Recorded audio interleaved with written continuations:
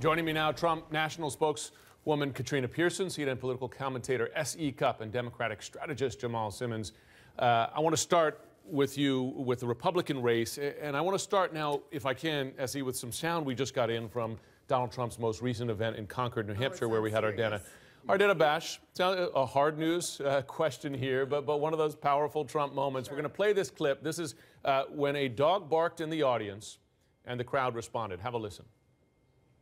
A couple events like 2 weeks ago in New Hampshire where the weather was so bad. In fact, my pilot said, "No, Mr. Trump, this is something you shouldn't do." What was that? Is that a dog? Hillary. It's Hillary. Only in New Hampshire.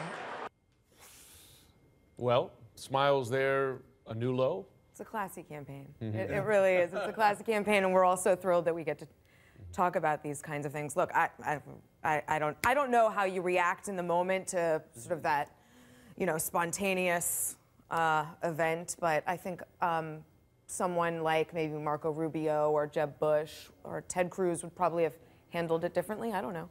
Jamal? Yeah, I don't know. I don't think that Trump he didn't lean on it. It wasn't as if he sort of jumped on it and said something else positive. So, I don't know. I'm not sure this is the big we'll let sleeping dogs lie on that one. Yes. Katrina, I want to go to you because early on today, of course, we had a key event for Mr. Trump, and that was his appearance at Liberty University, a chance for him to appeal directly to an evangelical audience. Now, during that time, he had a moment where he quoted from the Bible. And I just want to play that clip, if I can, for you. Have a listen. 2 Corinthians 3:17. That's the whole ball game. Where the Spirit of the Lord, right? Where the Spirit of the Lord is, there is liberty. Who has read The Art of the Deal in this room? Everybody. I always say, a deep second to the Bible. I have great relationship with God.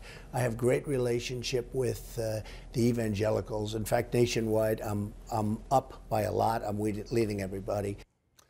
Now, that last clip, just a reminder of viewers, that was from an interview that Mr. Trump did earlier with Jake Tapper. Now some of these comments, Katrina, raised eyebrows because they're not how evangelicals typically speak about their religion.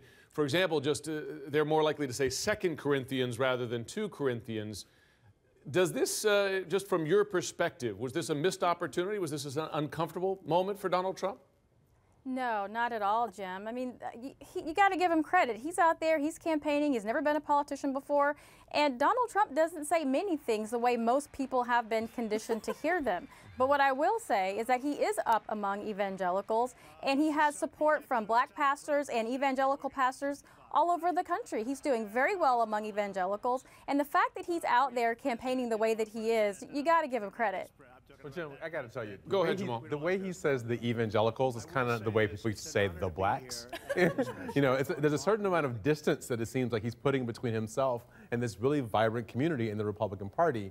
It just doesn't seem like he has the ease, the facility with this community that one would need to be competitive. Essie, one thing we noticed in both those events earlier in Concord and at Liberty University is that Donald Trump did not go after Ted Cruz to the degree we certainly see virtually right up until today. Is that a noticeable strategic shift on his part? I would assume so. I would assume he's noticing that specifically in Iowa, that's just not having the effect that I think he wanted it to. Questioning Ted Cruz's eligibility to be president, questioning Ted Cruz's evangelical bona fides.